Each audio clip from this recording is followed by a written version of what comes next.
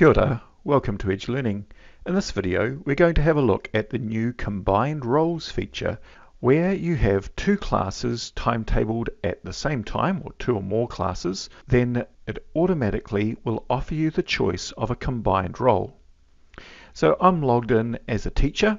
When I go to attendance, for period 2 I have 11 English and 12 English at the same time.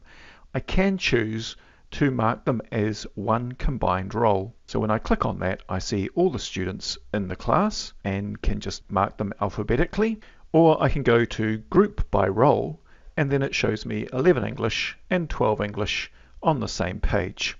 As usual, we can mark any students question mark where we're not sure where they are, and then go submit attendance and mark the rest of the students as present. When I'm logged in as an administrator, if I go to class roles and select a teacher who's got two classes on or more at once, then also I can see this combined roles and see them together as the one role. This also happens on the app.